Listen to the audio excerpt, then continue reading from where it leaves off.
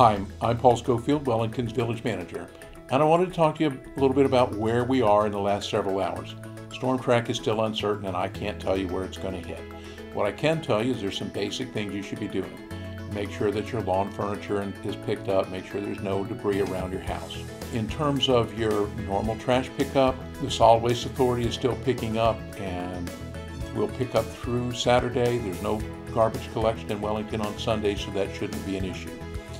We're looking at the earliest time that the storm is going to hit, probably sometime mid-Sunday morning. And when it does, we don't know where it's going to hit, but if it comes to us, we'll be looking at a kind of low-end Category 4 storm. That's a little more than we've faced before, but we've all been through this.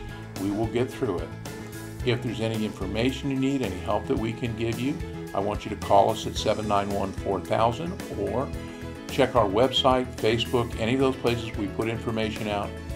The other thing that'll happen, business tomorrow, Friday, is business as usual, and because the storm is approaching, we're going to have people here to answer your calls from 8 to 5 on Saturday and Sunday as well.